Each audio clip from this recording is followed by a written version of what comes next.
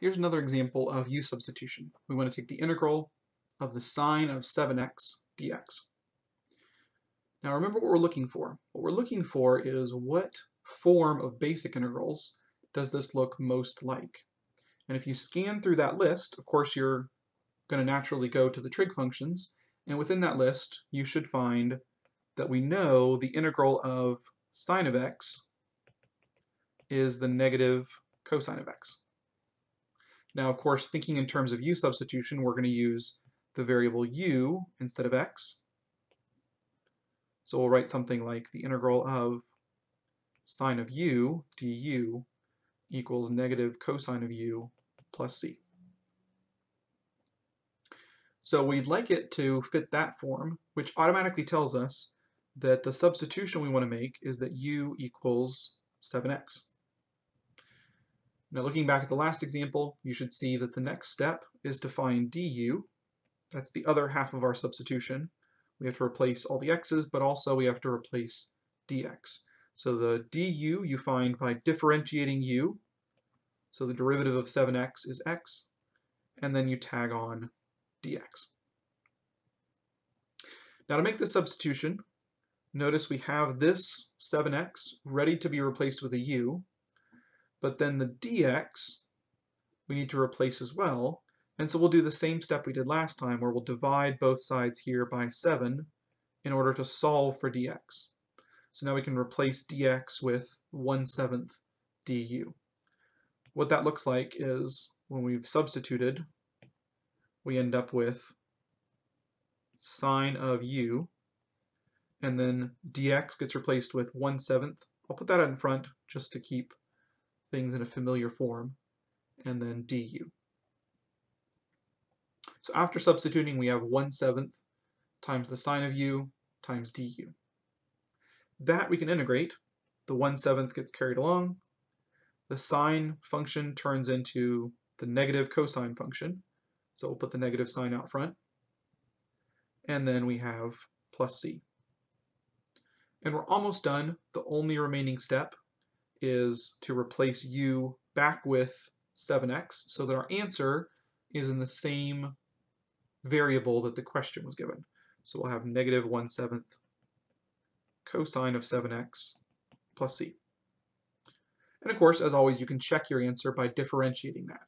And when you differentiate, you would need to use the chain rule, which again is kind of a hint that u-substitution is the way to go. So with these, you might get to the point where after you do a couple of them, you recognize the pattern enough that you can skip this whole process. And I don't want to encourage you to skip the work necessarily, especially as you're beginning, but it would be good if you do enough of these examples to where it does become almost second nature. Because what you're going to find is, especially in the homework, you might have a problem that has 2 or 3 parts, maybe added or subtracted together, and each one of those parts is something like sine of 7x. And if you had to stop and do u-substitution on each of them, it would get pretty tedious. But if you can recognize the pattern enough that you can immediately write down the answer, it'll save you a lot of effort. So for instance, see if you can do this one without writing down all of the u-substitution work. If we just follow the same pattern, we're going to think about the integral of the cosine function. Ignoring what's inside it for a second, the overall structure, if you kind of squint at this, is cosine of something dx. And we know that the integral of the cosine function is the sine function. So the answer to this should be sine of whatever we had to begin with. And the only adjustment is going to be dividing by whatever's inside the parentheses, or more specifically by whatever the coefficient of x is inside there. So we're going to divide by negative 1/4.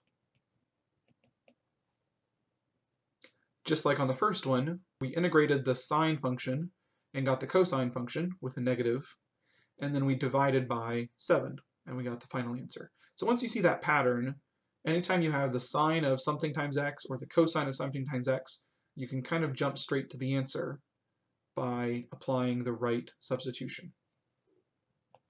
You could even take one that looks more complicated, and maybe you're not ready for this, but if you want to try this one, see if you can do it without writing down all the substitution. But if you need to, feel free to pause and do that. If you look at this though, the overall structure of this problem is the secant squared of something. And if you look back at your basic integrals list, the derivative of the tangent function is secant squared, so the integral of secant squared is the tangent function. So this should just be the tangent of the same function, 9/12 x, and then we have to adjust by dividing by that coefficient of x. So dividing by 9/12, which of course is the same as multiplying by 12 over 9. So again, it looks really complicated, but once you've done a few of these, you can learn to look past the details for a second and see the overall structure of the problem. Just like when you were learning derivatives, you had to learn how to see the structure of a problem to see if you were going to use the product rule or the quotient rule or the chain rule to do it. Same thing applies here. You want to look at the overall structure to see what form applies, and then if you can apply an adjustment with dividing by this coefficient of x, then that works like that. So any one of these that fits this specific pattern where you have a trig function that you know how to deal with, and then inside that trig function you have something times x, you can apply this pattern to it, just to save yourself some time. If it were something more complicated like the sine of x squared plus 2, then we would have to do it a different way. But for this kind of pattern, you can use some pattern matching, some pattern recognition to do it. Let me show you one slightly more complicated one where we can't do this necessarily. Let's say we had something like x times secant of x squared times tangent of x squared. To do this one, you should again look and see what overall pattern this fits. And the one that this looks closest to is where we know that the integral of secant of x, or we'll use u here, times the tangent equals secant of u.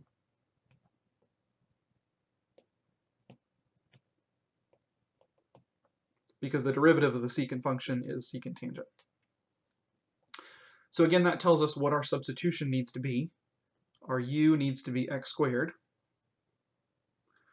The next step, as always, is to find du, and that's going to be the derivative of u. In our case, that makes it 2x times dx. Okay, let's see how this works. We have x squared ready to be replaced with u, and then the remainder outside of that secant tangent structure, we have x and we have dx, which is almost what we need right here. We're just off by a factor of 2. So we're close to the full answer, but we're not quite there. So the piece we want to replace is x dx. What we have is 2x dx. So we can divide both sides by 2, and that gives us exactly what we want to replace. So that's a trick that you're going to use a lot, and we'll see that in several other examples going forward, where the piece we want to match is almost what we have with du, but it's off by a multiple of x. And if that's the case, we can just divide to make it work. And so we can substitute for the rest of it. So if that step is confusing for right now, don't worry too much, because we'll see it over and over again in the examples going forward to where it will get very familiar. All right, so for now, if we move forward with this one, we can make our substitution. We end up with secant of u times tangent of u, and then the x and dx together get replaced with 1/2 times du. So we'll put the 1/2 out front and the du. Now when we integrate, the 1/2 gets carried along for the ride, and the secant times tangent, we can use this rule to say that's going to become just secant of u plus c. And then our final answer just replaces u back with x squared in our case, because that's our substitution that we defined. So there's our answer. So that's a slightly more complicated one, but I wanted to throw that in here just to show you that even more complicated ones that don't match that other trig formulation can still be done in the same way. And we'll use this concept here where we move constants around. We'll use that in lots of other examples going forward.